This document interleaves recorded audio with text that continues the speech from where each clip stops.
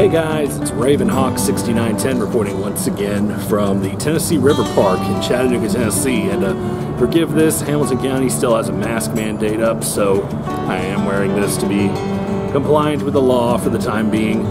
But I'm out here today. It's a nice cold fall morning, and my item that I won from the MTH auction, the second MTH auction, arrived just earlier this week. So I brought it out here with the nice morning light that we get down here at 10 Bridge to show you guys. So I know I've teased it a little bit, but let's go ahead and reveal it. All right, moment of truth.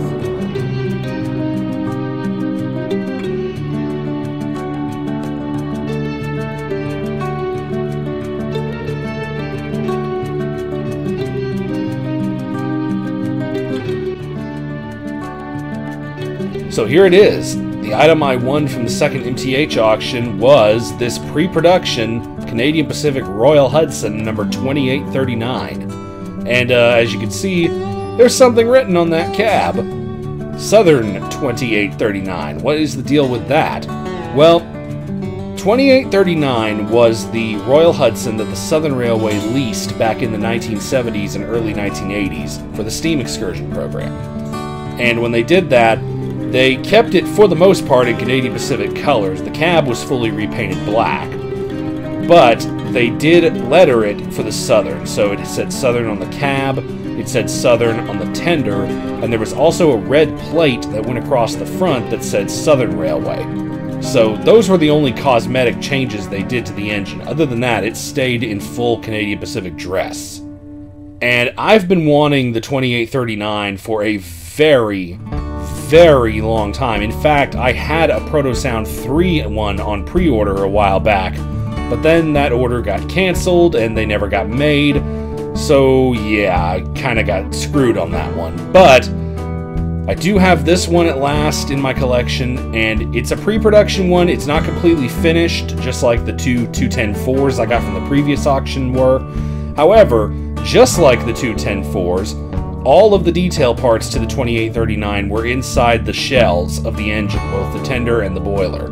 So all of the parts to at least have it cosmetically finished are here. In fact, even when I saw it in the auction, the top of the tender wasn't even attached. It just looked like this.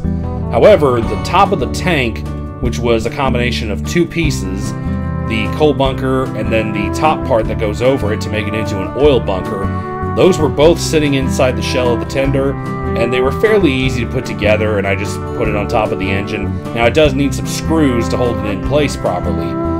And, of course, it does have two hatches that open up on the top. Now, when the 2839 was on the Southern Railway, it was a coal burner. So, even though that's the case, I kind of like the look of this oil tender a little bit more.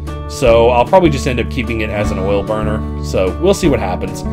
However, some parts that are missing on the locomotive, there are no pickup rollers on the engine, but there are two on the tender. Also, the tender does not come with a coupler, however it does have a mounting pad for a scale coupler, so I guess that's a thing. Also, the drawbar on it is the MTH wireless drawbar, as you can see, and oh boy, that gap is massive. So I'm probably going to buy the MTH drawbar kit just to bring that in a little bit closer, because that gap is big, and it just amplifies it looking off with that fully weatherized cab that the Royal Hudsons have. But in terms of the appearance of the model, this is what I'm conflicted with. And I really want you guys to put your input on this. I really want to have this thing fully painted up to look like the 2839 as it did on the Southern Railway. However, I also like its current look, sort of a half-done paint job. I mean, it's painted just enough to tell what it is, but it also still shows the lines of a pre-production model, which I really like.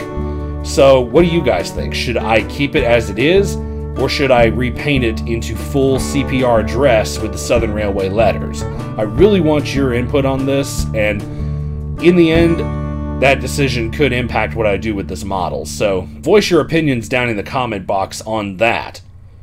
But yeah, this is a gorgeous locomotive. I really like it, and I got it really cheap compared to what the MSRP on the Royal Hudsons were.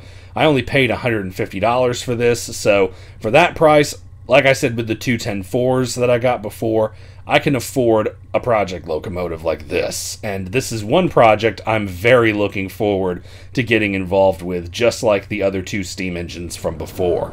So there you go, guys. That's basically it. That's the 2839. So really happy with this purchase, and while I don't have any immediate plans for it, it's still a great model, and I'm really happy to finally have a scale Royal Hudson in some capacity. So you guys down in the comments section, let me know your opinion.